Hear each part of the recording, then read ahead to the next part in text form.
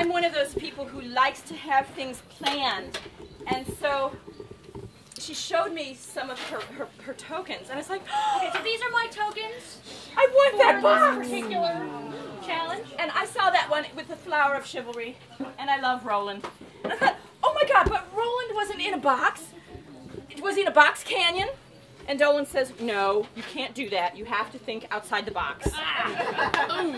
And so I thought maybe doing autocrating was thinking outside the box enough, but no. So I have a little box, and I have a story about, not written by me, but it's a period story. It's extant. I like extant things.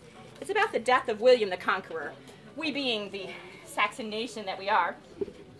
Just before the Assumption of St. Mary, King William went from Normandy into France with an army and raided against his own lord, Philip the King, and killed a great part of his men and burned down the town of Mantes and all the holy ministers which were there inside the town.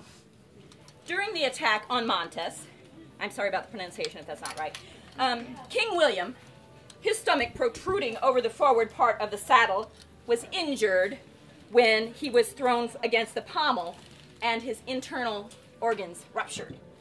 So he was a portly gentleman and paid for it. This thus done, the King William turned back to Normandy. He did a pitiful thing, and more pitiful happened to him. His condition, after being poked in the belly or bladder, continued to worsen. And mindful of the afterlife to come, he gave way to repeated sighs and groans, and begging those to pray for him, William confessed his sins and sought pardon.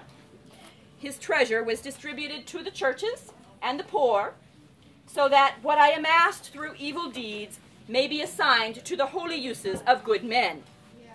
Gifts were also sent as penitence to the clergy at Mantes, so that they might restore the churches that William's armies had burned.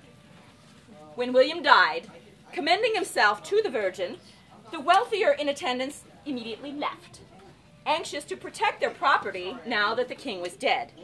Those who stayed behind, says Orderic, who was writing this encounter, seized the arms, the vessels, clothing, linen, and all the royal furnishings, and hurried away, leaving the king's body almost naked on the floor of the house. William the Conqueror's body was conveyed down the Seine and then overland to Caen. There, as the abbot and his monks came to meet the bier, a fire broke out, destroying the greater part of the town. All